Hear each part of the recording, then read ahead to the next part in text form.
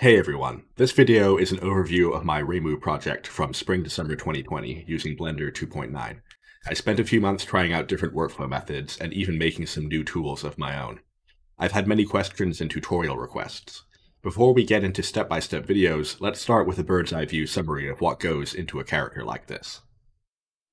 We'll be taking a look at the character's body, clothing, eyes, hair, rigging, shaders, and more. If you like my content and want to help me make more tutorials faster, please consider following me on Twitter or supporting my new Patreon. I'll be doing regular video and educational file releases with lots of tips and helpful content, but a lot of my time goes to my day job. Even a little bit of support will go a long way towards letting me work on this content instead.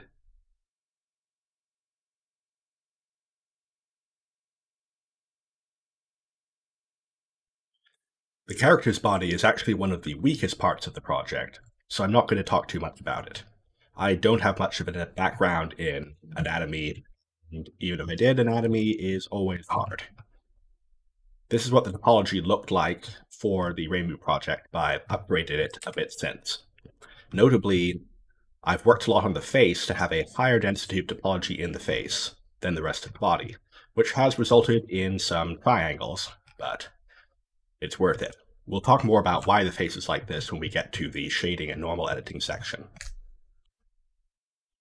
This body actually began its life as the realistic anime female base mesh in the MB Lab add-on. MB Lab is a character creator add-on that works kind of like a video game character creator where you have various sliders you can use to adjust things.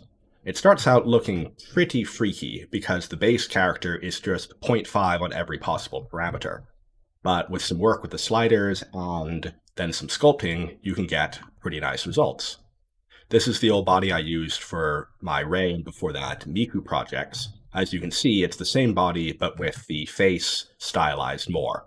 It's a bit too high poly for a stylized character, so for Reimu, I decreased the complexity, both in the face and everywhere except the arms, and then after Reimu, I actually got around to doing the arms. I've been gradually learning bodies and topology.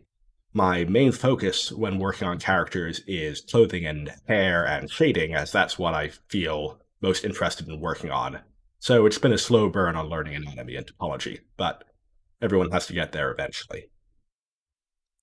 The body is rigged with Blender's Rigify add-on, which I assume most people will be familiar with. And if you're not, check it out. It comes with Blender and it's a great place to start with a basic rig.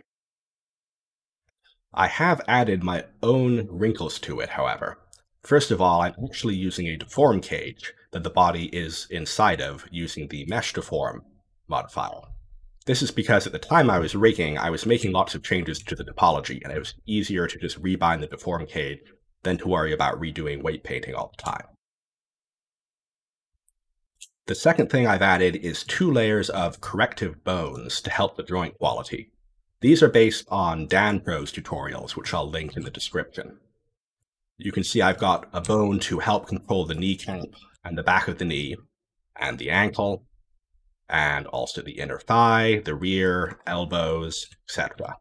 What these bones are doing is, as the shin rotates, it's pulling the back of the knee back and down, although I think the effect might be turned up a bit too high.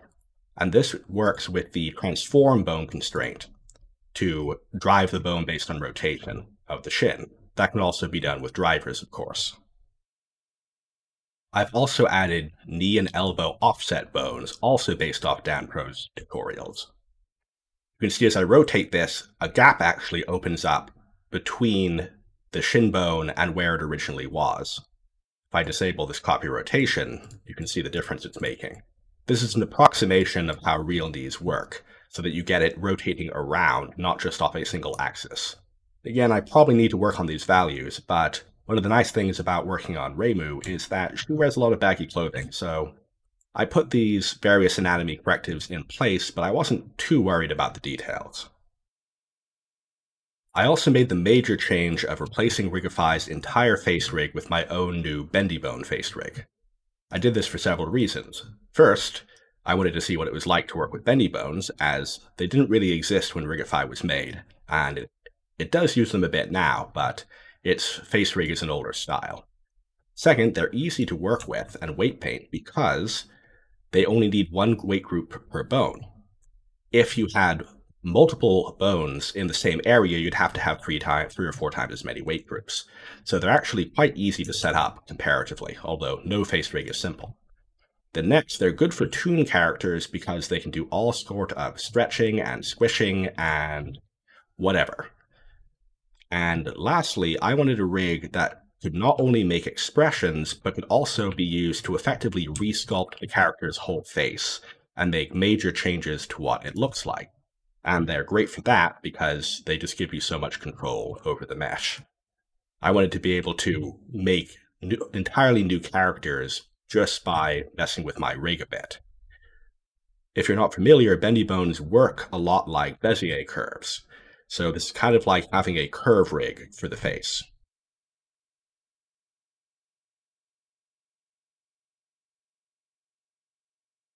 A big focus of this project for me was learning to work with multi-layered cloth, and mostly using cloth sim instead of bone rigging for it.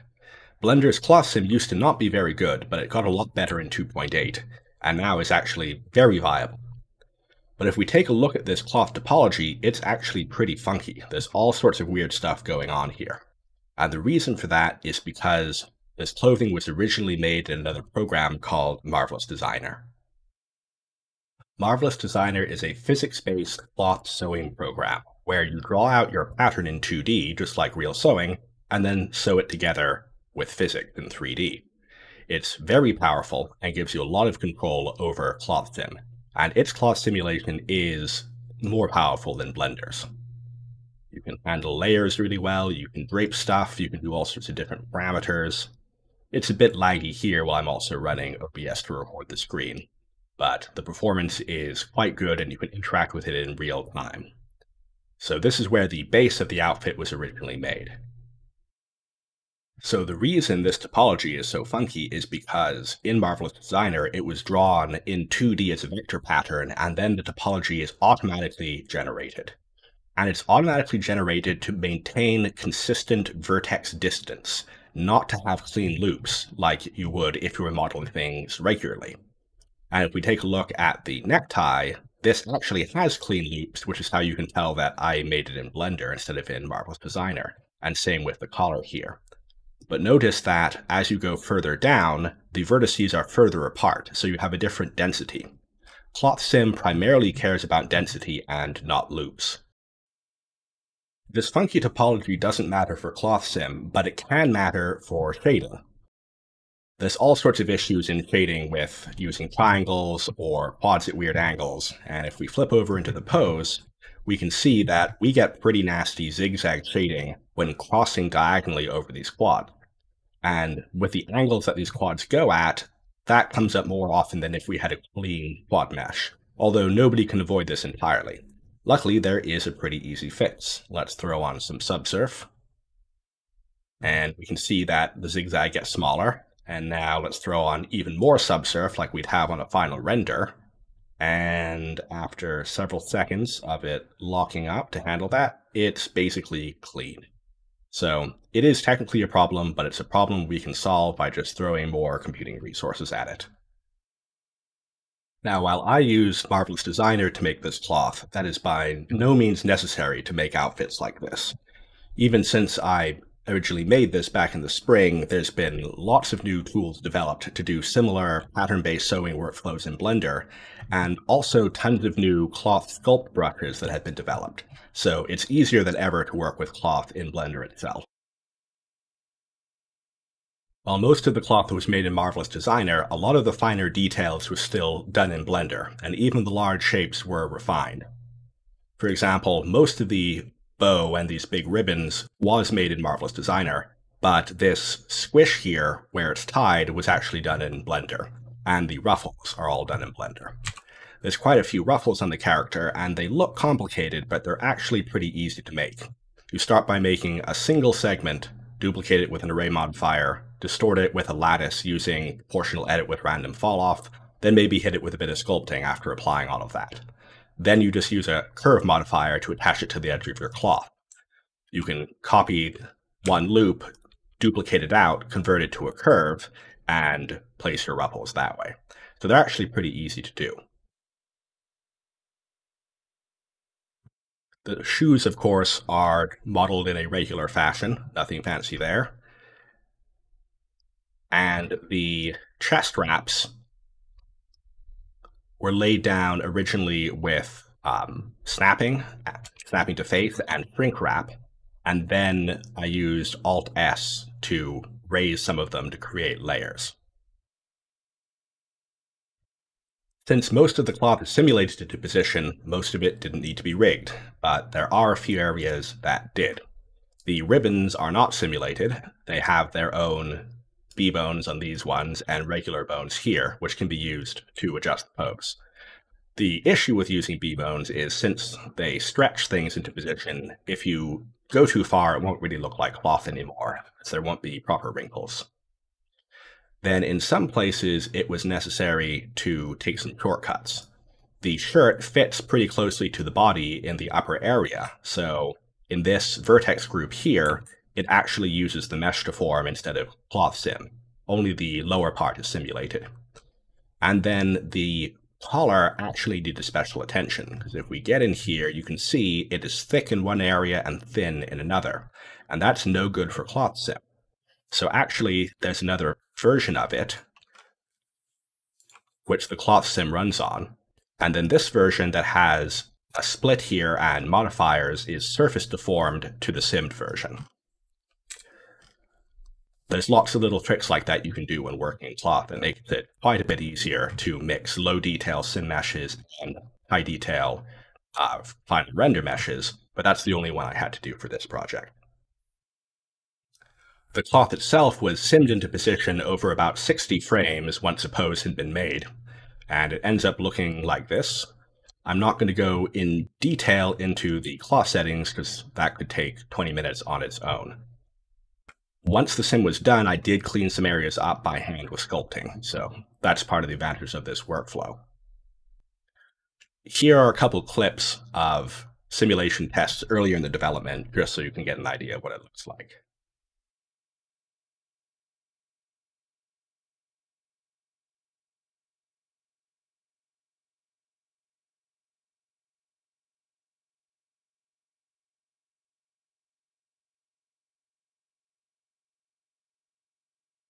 If you've watched my previous videos, you know that getting clean mesh hair has been one of my major goals. If you haven't watched my previous video on flat modeling anime hair, I suggest you go check that out now, because that is how the bangs were made. It's a flat sheet that's wrapped onto the head with a lattice modifier and some other modifiers working on that, curve and simple deform. That's all covered in the previous video. So it's a very convenient technique to use.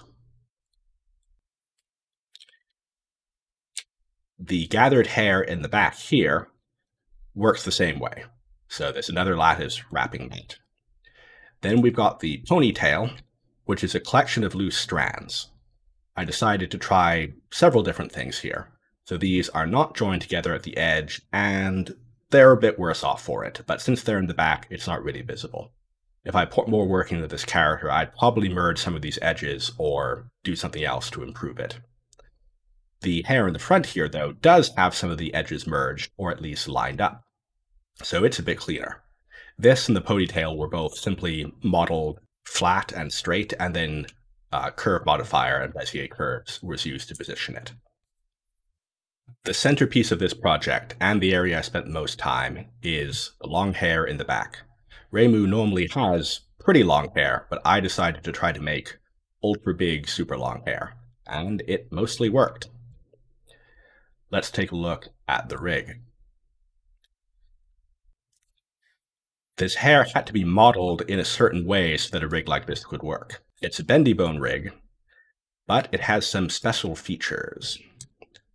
For example, there are controllers to zip the edges together.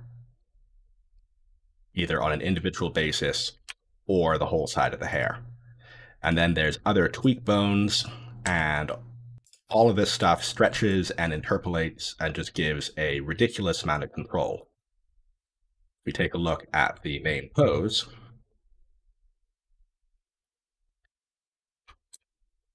see how that looks in the back.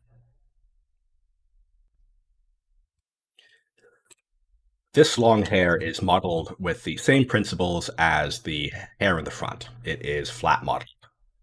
Let's take a look at what happens when we turn off this crazy amount of modifiers that goes into it.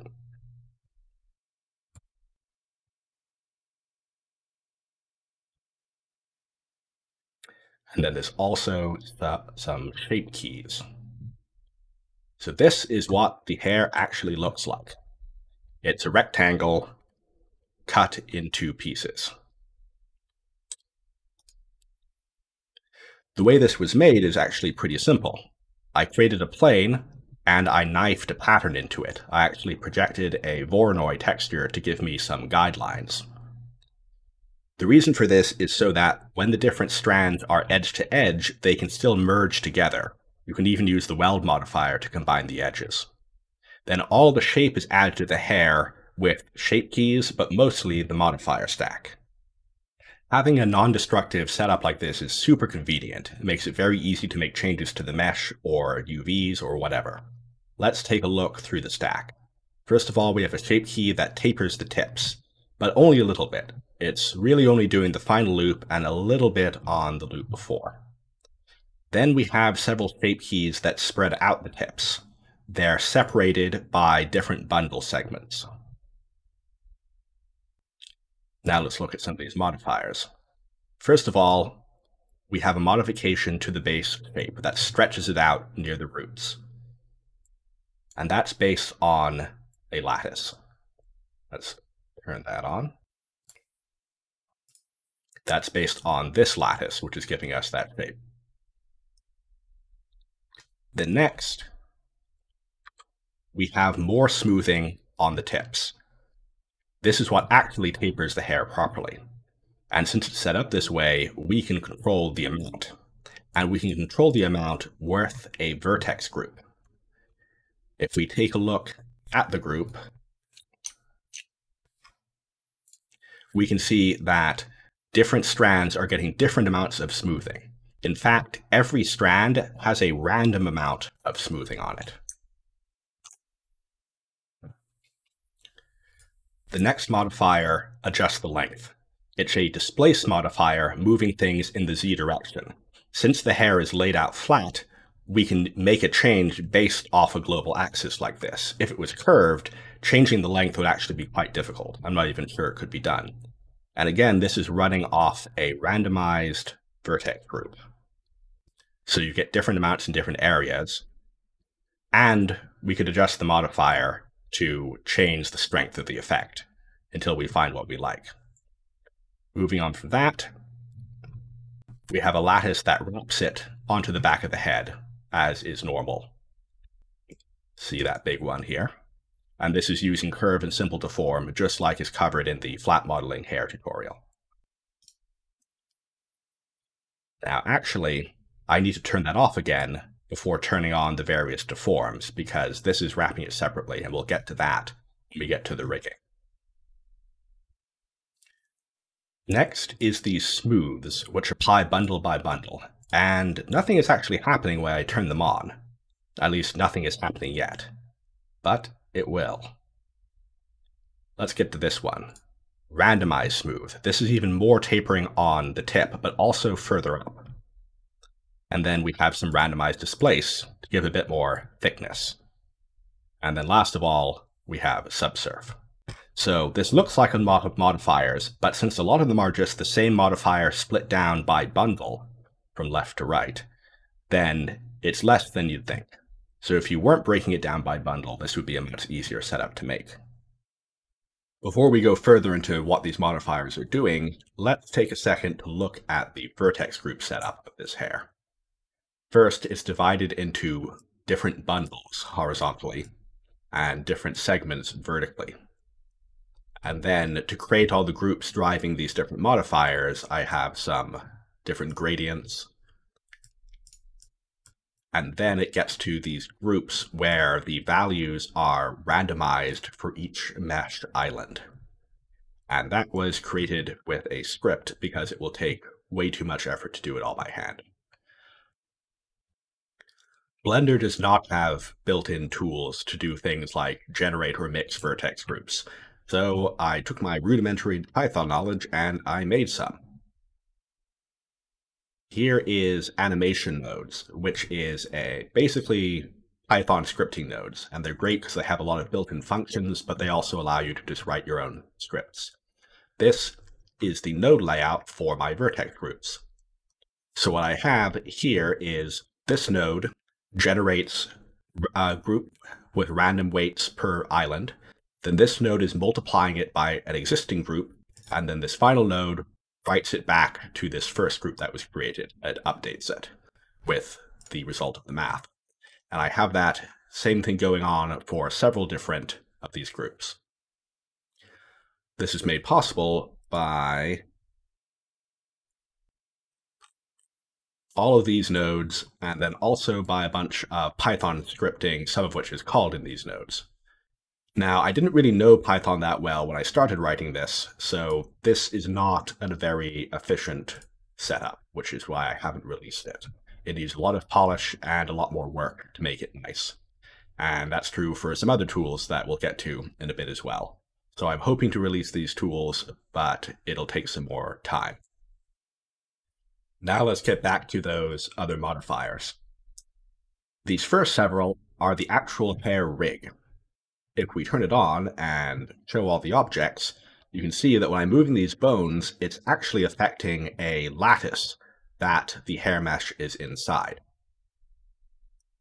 And those lattices have been wrapped into this shape by the big wrap lattice that we looked at earlier. That's why we had to disable it on the original hair, because otherwise it would be moved into place twice. So these lattices are all inside the big wrap lattice and are then controlled by an armature. Well, two bone strands of bendy bones, one on each side. And the way this zipping rig works is if you have your lattices set on linear, then if they start out with the edges touching and then you move those edges into the same place again, it'll line up the vertices of the mesh inside exactly. So when this zipping bone is used, it pulls these edge bones together and realigns the edges of the mesh. Well, the lattice and the mesh inside the lattice. And since the mesh is right up to the edge of the lattice and the lattice points overlap, you get a perfect alignment, so good that you can even use the weld modifier to weld these edges together if you feel like it. Now, you don't see lattices used like this in rigging very often. I'm basically using it as a deform cage, but without the need to bind anything. You can do this with mesh deform cages as well, but you have to do such a high level of binding precision to have the vertices still line up properly that your file ends up being gigabytes in size with all the binds, and it takes forever. So the reason lattices aren't used that much is because the base form of a lattice has to be a rectangle. But we're solving that by using another lattice to wrap it into shape. And then lattices are very hard to rig to armatures. And if you want to understand why, let's go into weight paint mode. Oh wait, there is no weight painting mode for lattices. The only way to set weights on a lattice, let's hide this hair to make it a little bit easier to see this. In edit mode, we can control weights on a lattice, but only through the edit mode interface. You have to select a point or points and then set the weight and then press the assign button on the relevant vertex group.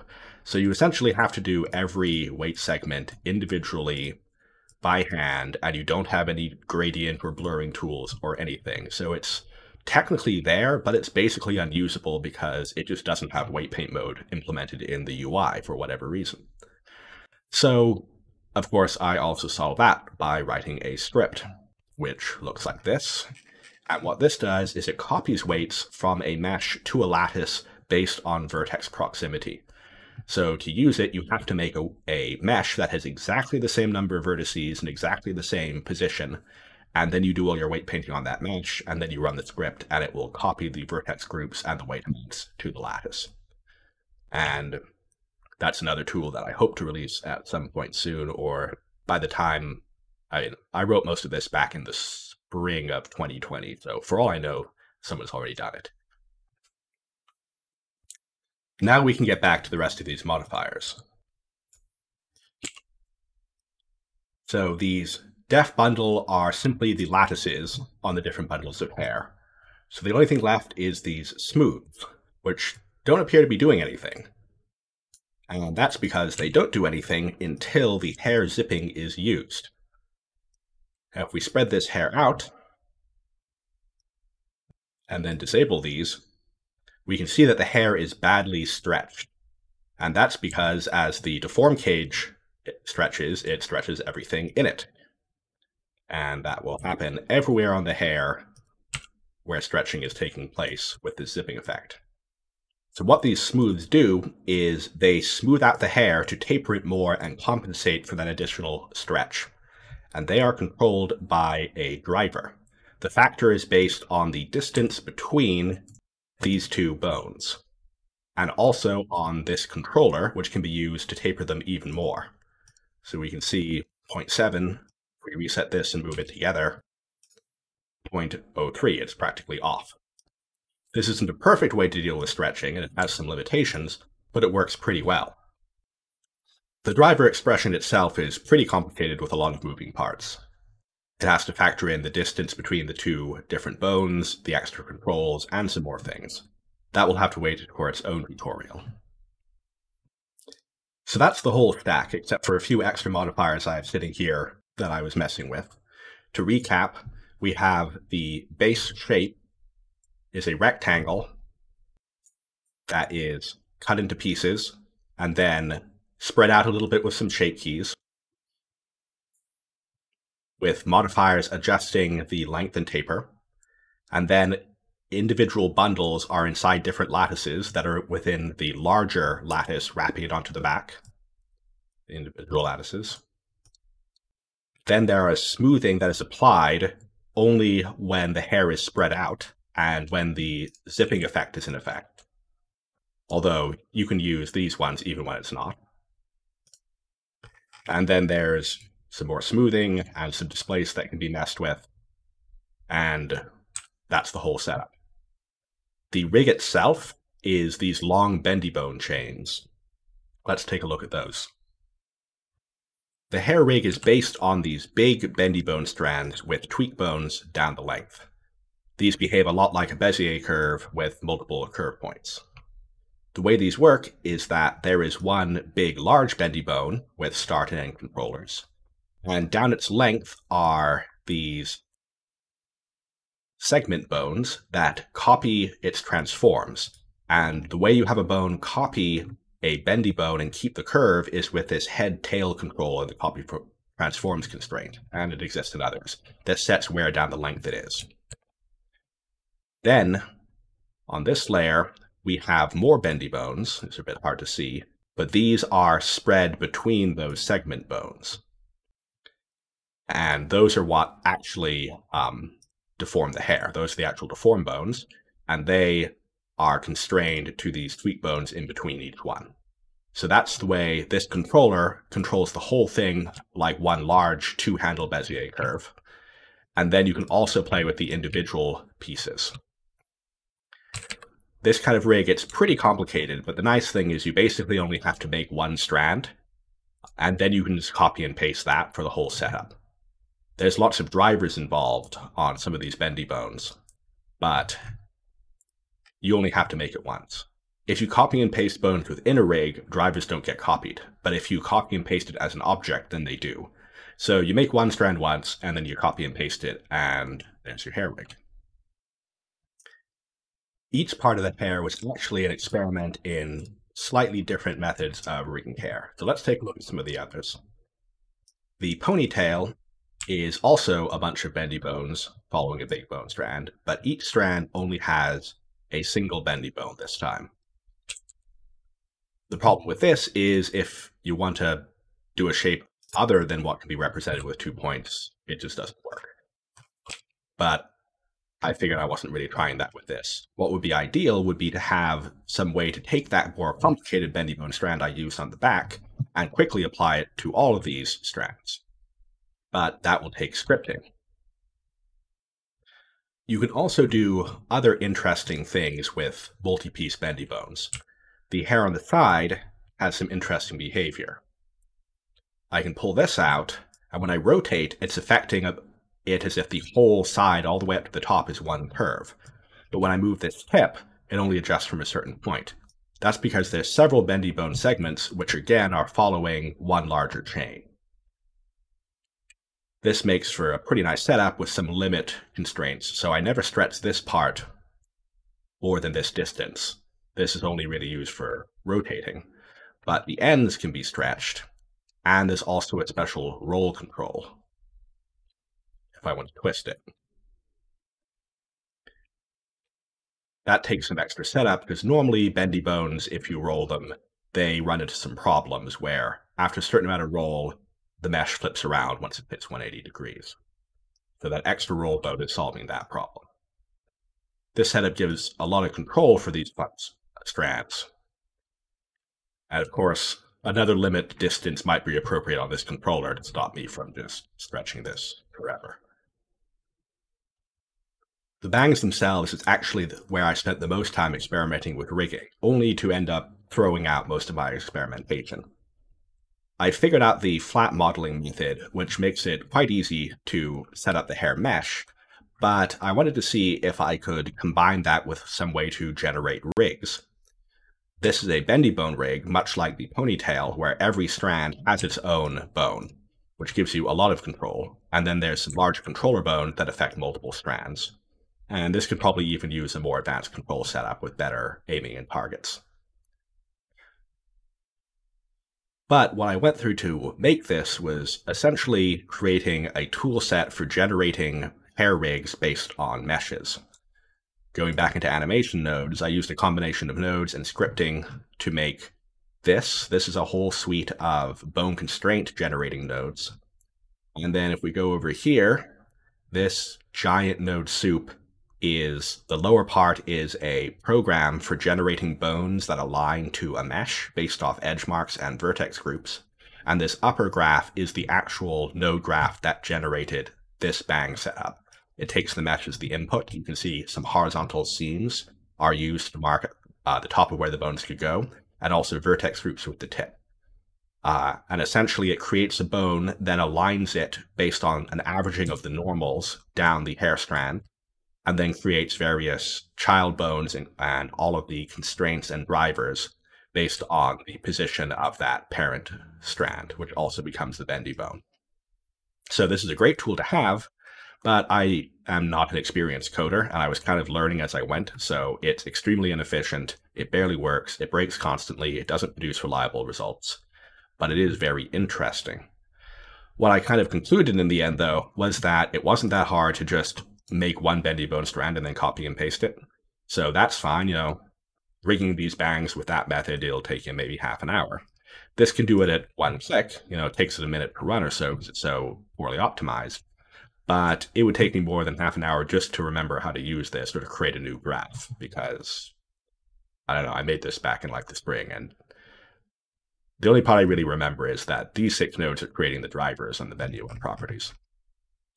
So I think now that I'm a much better coder, there's a lot of potential to make a auto rigging add-on, or even with the new mesh nodes, some combination of that and animation nodes and the flat modeling method, it should be possible to just automate every part of the hair workflow I've shown you, where you just click a button and you use parameters to adjust the size of your hair sheet, how much it wraps, how thick it is, how much it comes forward, the aspect ratio, and then also have another button to just generate the bones. That's something I'd like to make in the long run. I'll have to see how the tools develop, but if you're interested in something like that, let me know in the comments, because it would be a huge amount of work to do. I think it would have to be a premium product of some sort, because, well, maybe we can find someone more experienced to develop it if I can come up with a plan, but I think the community could use a good anime making and rigging tool like that. So maybe I'll be the person to make it. Let me know what you think.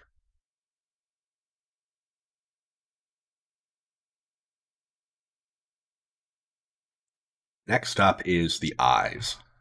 Let's take a nice close look and take a look at the rig.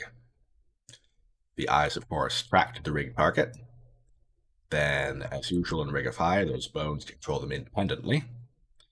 And then there are two bones that adjust the size of the iris and pupil, and they can be adjusted independently of each other.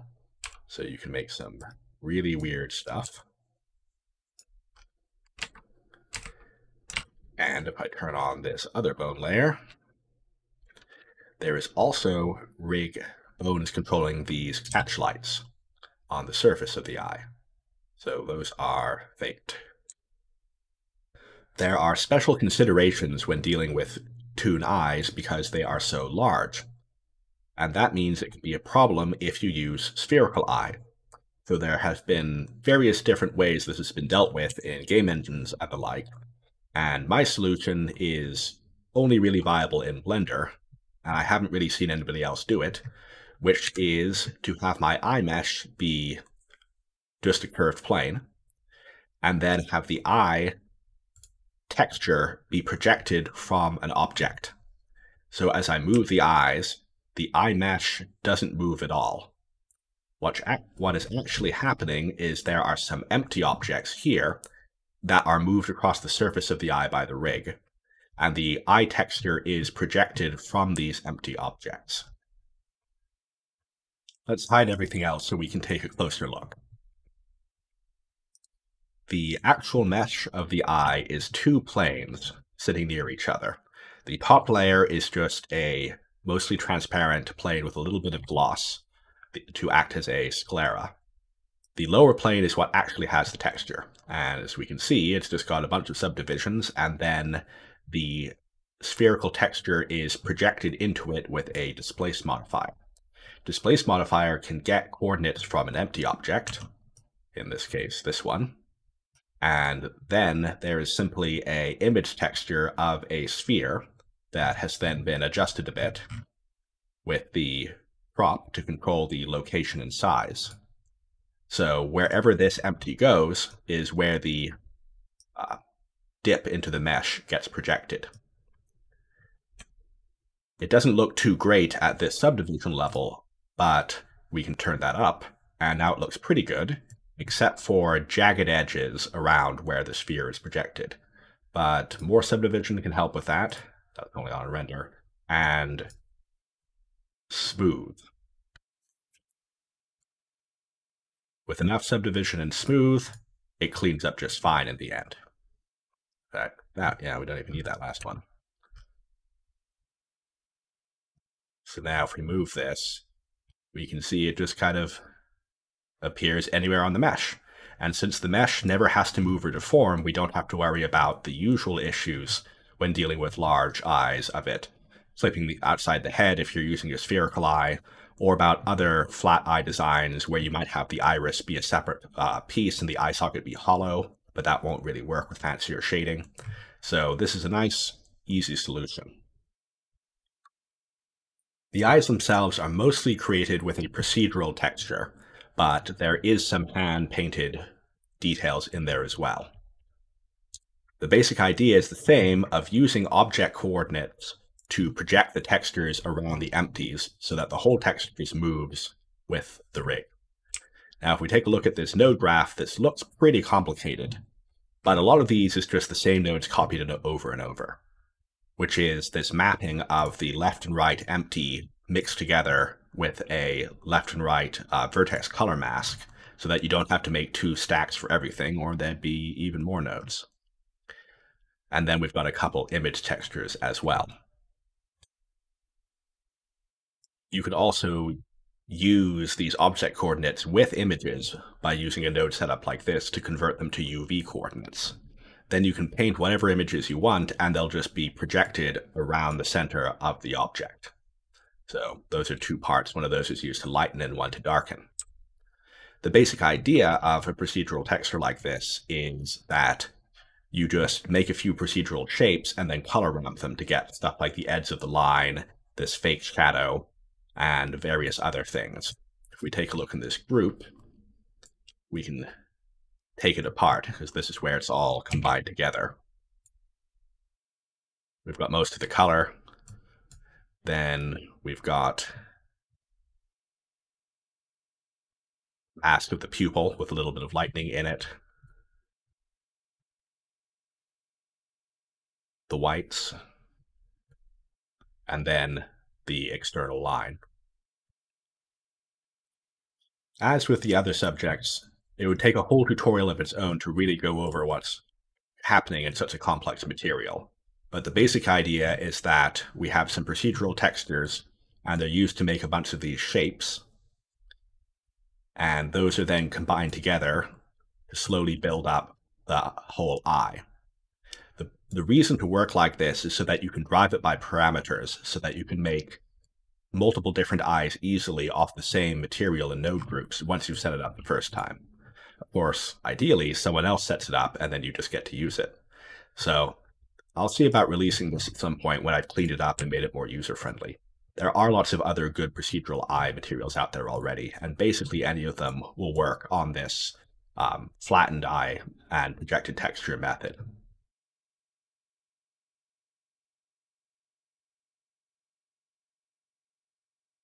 The character shader group is the same one covered in my original video on toon shading in Blender 2.8.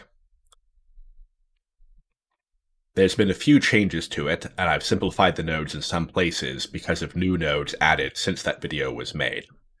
I'll put out a new version with a summary of changes, but we won't go into all the detail on it here. Instead, we'll look at some specific examples of how it was used on different materials. The default for this shader is one layer of toon shading and one layer of soft diffuse shading that's mixed in at different amounts for different materials. But for the cloth, I want in more depth, so there's a third layer of shading that's been added in. This is still a toon shader, but with a lot of smooth, so it's kind of soft-edged. Without it, things look much less interesting. We can also adjust the parameters to have it look different, such as turning up the smooth or altering the size, or adjusting the factor it's being multiplied in at. The other material that has had a lot added to the base is the hair. It uses several layers of procedural textures to build up the hair texture by altering different variables. It also has layers of fake shadows and a fake highlight controlled by the rig. Let's take a look at each. Here's how the hair looks with all the textures and extra stuff disabled. Just toon shading, some regular shading, and a bit of gloss. Then we have several layers of textures. First, this procedural texture will be used for varying the toon size. This one will be used for bump map. And then we have some fake shading at the tips of the hair. This is the mask for it. And then the aniso highlight. I've added some mix nodes so we can turn these effects on one at a time and see what each is contributing. First, the size texture. This is altering the shape of the shading and giving us more of a hair stroke effect, like you would get if you were painting this with a brush. Next, let's look at the bump map. This one is not very strong. It's a subtle effect. That's affecting both the diffuse and the gloss if you look closely. And combined together, we're getting that layered hair texture effect, with quite a bit going on if you look closely. But at a distance, it blends. And now we'll enable that fake shading at the hair tips. This is a procedural texture that is then combined into the existing shading class. Next is the fake forehead anisotropy highlight. It's not a true anisotropy highlight because this is actually just a procedural texture that is then gated by a glossy shader. So that means it reacts to the light. A true anisotropy reacts to the camera more. This does a bit because it's still a gloss, but not as much as others usually do. And the reason I've done it that way is so that I have more control over it. A regular anisotropy highlight you have very little control over, but this one is actually object projected, which means I can rig it, and then I can use the rig to control its size and even its position to some extent. Doing a proper anisotropy effect might be better for animation, because of course you'd have to rig this one to move if you're animating the camera. But for stills, this is more convenient and gives you more control. Speaking of control, another area where it's really convenient to have it is the face shading.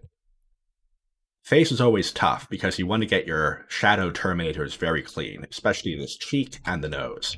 And we can see in the default, my nose has problems, which is due to that topology there. You can see the shadows matches the shape of the quads. This can be addressed in several ways, but none are quite perfect. First of all, you can do normal transfer. This is being transferred from a normal mesh image that looks like this. And initially it makes things worse, but if we turn on subsurf as well, it's working pretty well on the cheek, but the shape is now kind of straight, and the nose has been kind of, well, there's too much shading on it and it's on both sides. But with more work on that transfer cage, it could be better, but I've been looking into a way that might be even better still. Here is a setup where the face shading is actually replaced with a spherical texture projected from an object. That makes it perfectly smooth even when the model isn't subsurfed, and since it's rigged, I can make adjustments. I can move it around.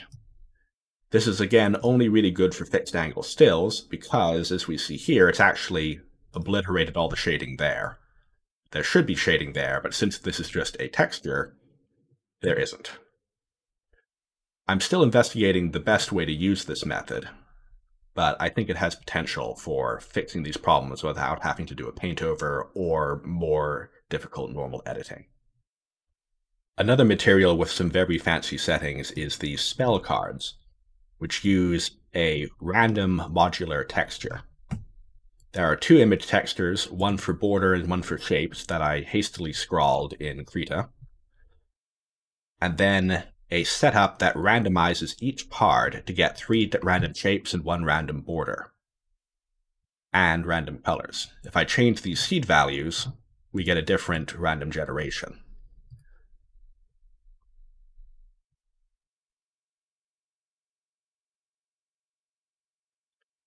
It takes a pretty fancy group to make this work, but a lot of this is just the same thing duplicated multiple times. This is another area I've been asked for a standalone tutorial, and we'll see if we can make that happen. It's based on the 4D white noise that was added in 2.81, which is important because it finally lets us do true random seeds that isn't just linked to the object info random. It uses it, but in the past you always had the problem that you couldn't get multiple random numbers per object, and now you can.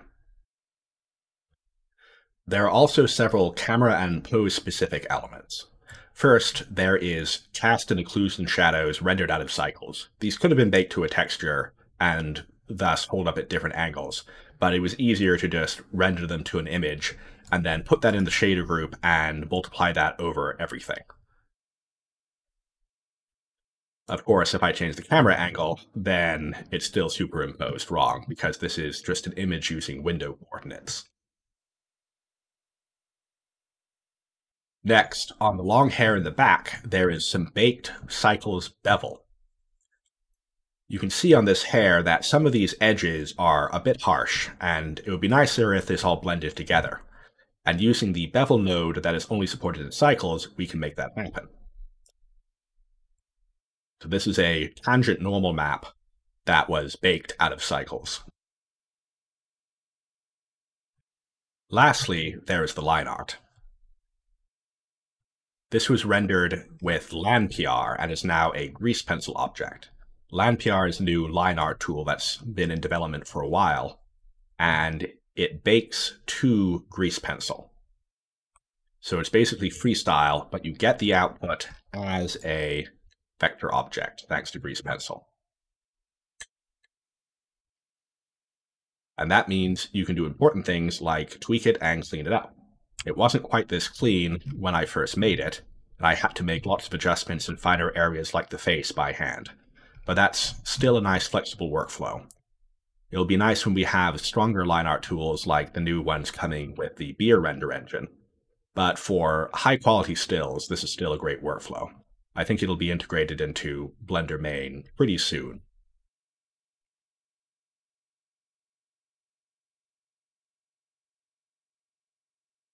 Alright, we've been through it all. There's more I experimented with, like custom pass setups using drivers, but I decided to hold off on talking about that and some other things because there are new and better options coming up, like the Eevee AOV system and the new Eevee Render engine. Overall, I feel like this workflow has promise, but there are so many new tools that have come out in just the last few months that look like they'll make it even better. I'm planning to explore Eevee for custom rendering that gets around many of Eevee's limitations, and also the new geometry nodes to improve the hair workflow. I think everything is going to get easier and higher quality. I'm always talking about my current projects and experiments on Twitter, and I'll be working on step-by-step tutorials about many of the things from this video. And of course, I'm always happy to answer your questions, either here, Twitter, or email. If you want more of this content and want it sooner, please consider supporting me on Patreon. My day job eats up a lot of my time. If I can monetize working on this stuff even a little bit, it'll mean I can spend a lot more time on it. Thanks for watching, and I'll see you in the next video.